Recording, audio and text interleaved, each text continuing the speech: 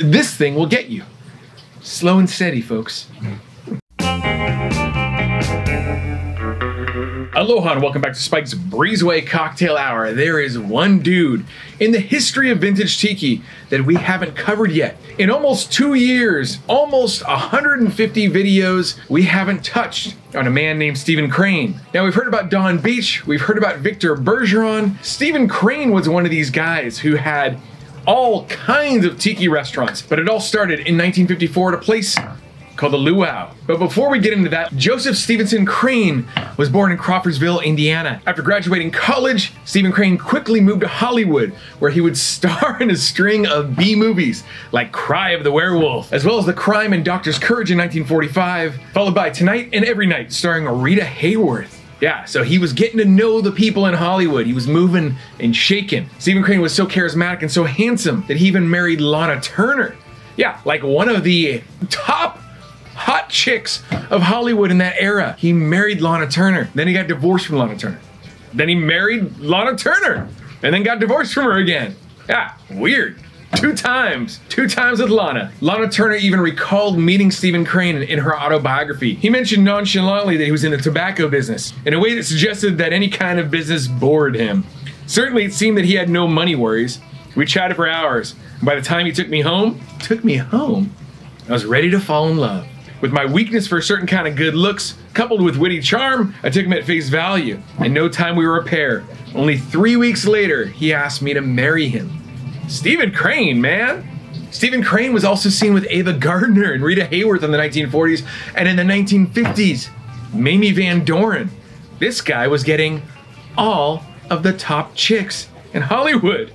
Isn't that wild? And then in 1948, Crane married French sex symbol and actress Martine Carroll, famous for her role in Lola Montez in 1955, but they divorced in 53. In the 60s, Crane married and divorced Helen Redding and Leslie Deeb. What is with guys marrying and divorcing and marrying and divorcing and marrying? It's a wild way to go. But we're not here to talk about marriage and divorce in Hollywood. We're here to talk about cocktails, specifically a cocktail from a bar that Stephen Crane opened called the Luau. The Luau started out as the Tropics in 1936, and then Crane bought it in 1954 and turned it into the Luau. And you can even see some of my stuff over here from the Luau. These little Marquesan dudes. It says the Luau on the bottom there. On the base of the thing, it says designed by Stephen Crane Associates. How rad is that? Super cool. And this menu right here, although this menu is not a cocktail menu, this is just the most beautifully illustrated menu. It's so rad. So Stephen Crane not only owned the Luau, but then he worked out a deal with the Sheraton hotel chain. Just like Trader Vic had the Hilton hotels, Stephen Crane was like, hey, I want to put Kon-Tiki ports into all your Sheratons. And so that's where this pineapple ashtray. And of course on the back it says designed by Stephen Crane Associates again. And I do have this golden swizzle from Kon-Tiki ports. So Stephen Crane may have been just a B actor, may have dated some of the most beautiful women in Hollywood, but he was enterprising and driven and in love with a thing called tiki. And recently, a viewer of the show sent me this. Can you even believe? This kind of cartoonish colored coup mug. This is what the War God cocktail was served in. Anytime somebody sends me a mug or a glass or something, I appreciate it so much. And they're doing it selflessly so that we can do this together. Let's get going. And for this cocktail, we will be using limes, white grapefruit, simple syrup, falernum, 151 Demerara rum, dark Jamaican rum, Virgin Islands rum, Pernod, and Angostura bitters. We're gonna start by cutting a lime in half. We're gonna squeeze ½ ounce of lime juice into a mixing tin, ½ ounce of white grapefruit juice. You can see that it's still a little green. My white grapefruit tree isn't exactly ripe yet, but it's getting close. I think it'll be okay for this. And I'm gonna use a bigger squeezer for the white grapefruit. Into the mixing tin, ½ ounce of sugar syrup, ½ ounce of falernum, 1 ounce from the big bottle here. Was a little bit more than 1 ounce. That went right up my nose. Ugh.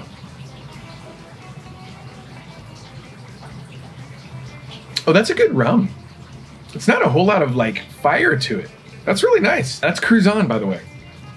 Now you get the fire afterwards, but it's not disturbing.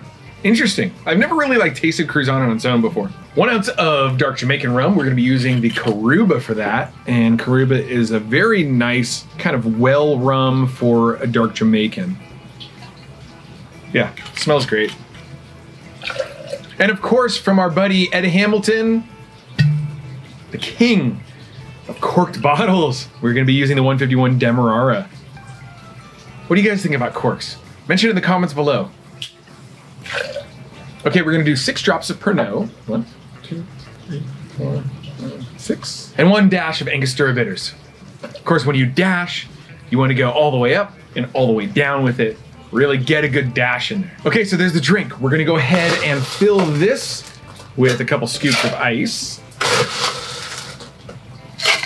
Hit it with the top-down mixer. This is a Hamilton Beach from the 1940s. Just about as traditional as you can possibly get in the way that they made the cocktails back then.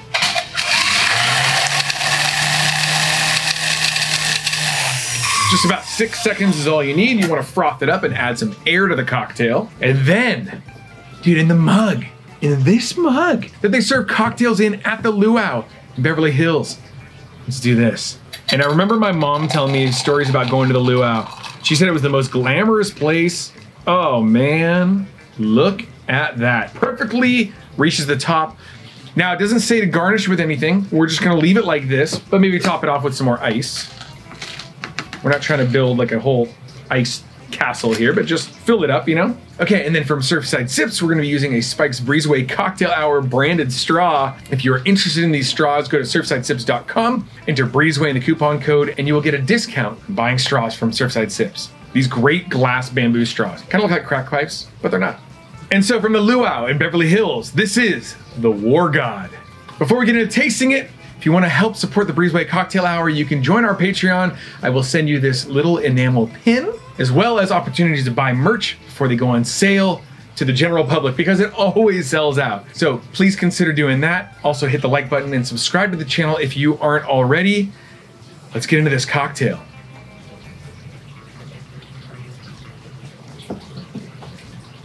That is a boozy cocktail. Wow.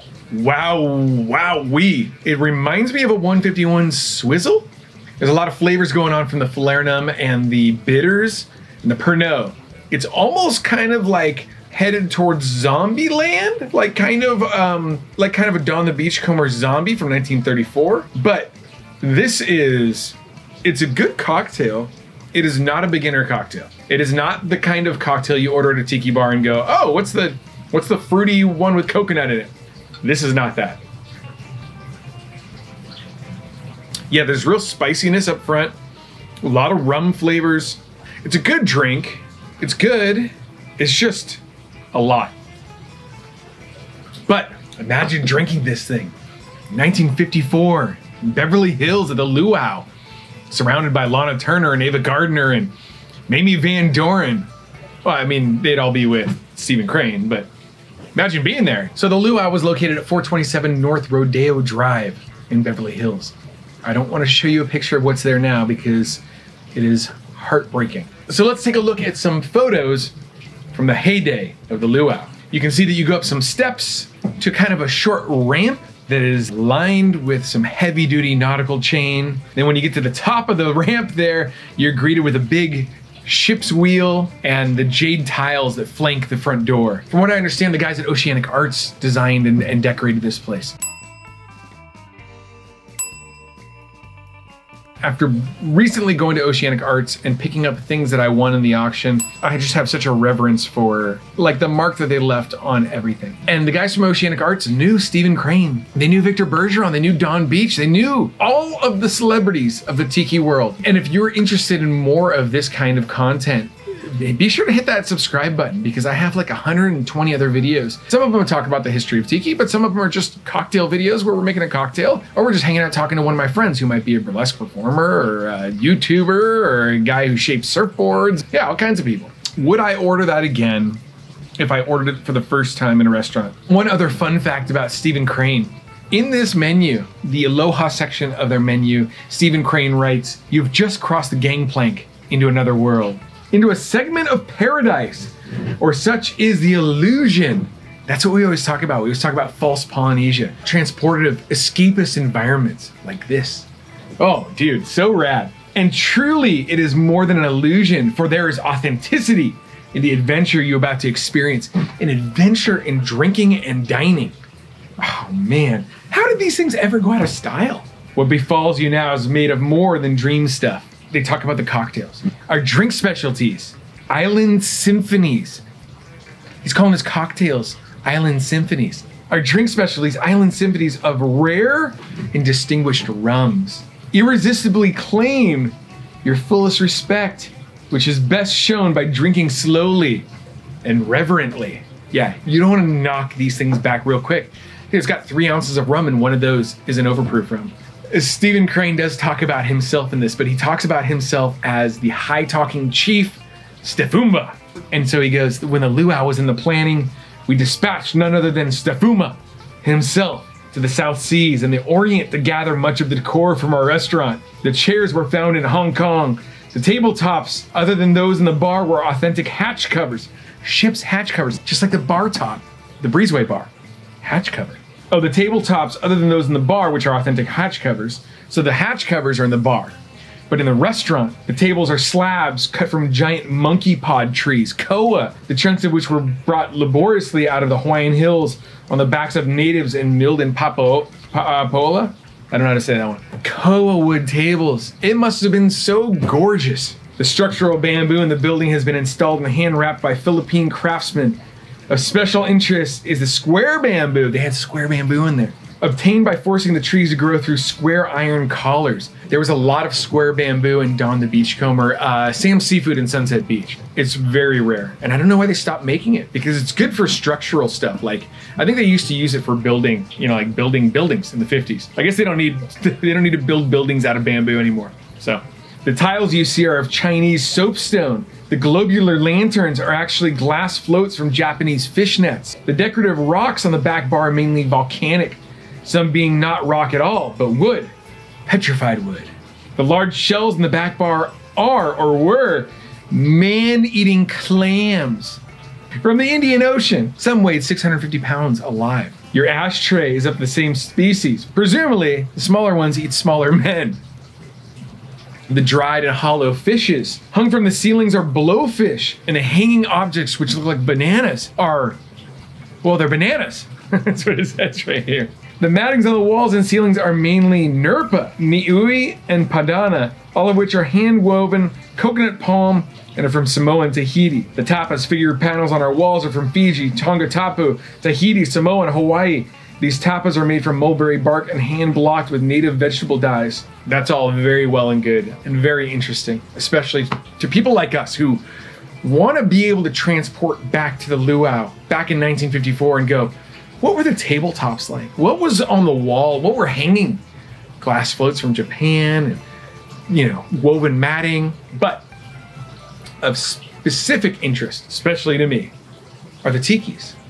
The large and delightfully unlovely carvings about you. A tiki is a pagan god, an idol. While today a majority of South Sea's neighbors are of Christian faith, respect and deference is still extended to the gods of the elders, and we have with us here at the luau such tikis as the god of rain, the god of sun, the god of war, and others. The especially large-mouthed tiki is the god of drink, the loudmouth one. The tiki with the most ample tummy is our favorite, perhaps because he's the god of food. Now feast! The luau is about to begin. Oh man. Aloha, komomai no ka hele. The words mean simply welcome, come in, my house is yours. Signed, Stefuma, high-talking chief of the luau. Oh, and it says here, free souvenir menus available at our gift shop. Now, if that doesn't tell you the tale of what the luau was like and what the creativity of Stephen Crane was like, you know, I don't know what is. The funny thing to me is that I know that he was trying to paint a picture of the place being built by the natives of the different regions of Fiji and Tonga and Samoa and Hawaii. But in reality, I think most of that stuff came from a place in Whittier, Oceanic Arts. Same guys that made this, this stuff and these, just about all the decor and just about all the tiki bars. Would I order this again if I got this? It's a very aggressive cocktail, like the War God. If it came in this mug, I might be apt to order it again. But this is a complex, boozy cocktail. If you are a fan of rum and strong alcohol-forward cocktails, this might be for you. Let me know what you think. Make this thing at home. Mention it in the comments below once you make it and go, dude, it was great. Or go, ugh, don't want to do that again. Either way, I'd love to hear what your thoughts are about it. Anyway, I hope you enjoyed visiting the luau with me. I think this is a very special episode. I really love the history and the legacy of vintage tiki. Aloha.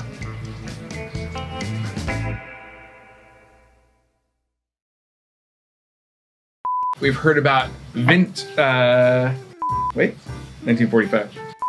And then he got divorced from Lana Turner. It's a... Hey! This is what the... Oh, where's my measuring thing? Okay, we're gonna do... Stand by. So what we're gonna do next is fill this in... Okay. Yeah, I was working hard on the Breezeway today. You can see there's some Henry's roof tar in my elbow. My hands aren't... Dude, I washed my hands and washed them and washed them and washed them. They're better than they were, but they were a mess earlier. I am killing myself trying to get this place ready for the party that we're having here on November 11th. Unfortunately, it's already sold out, so if you don't have tickets, I'm afraid that you're gonna have to wait till the next one. But if you do have tickets, you're gonna get to see a brand new Breezeway. It won't be done, but you'll see it very well on its way. I'm super excited about that.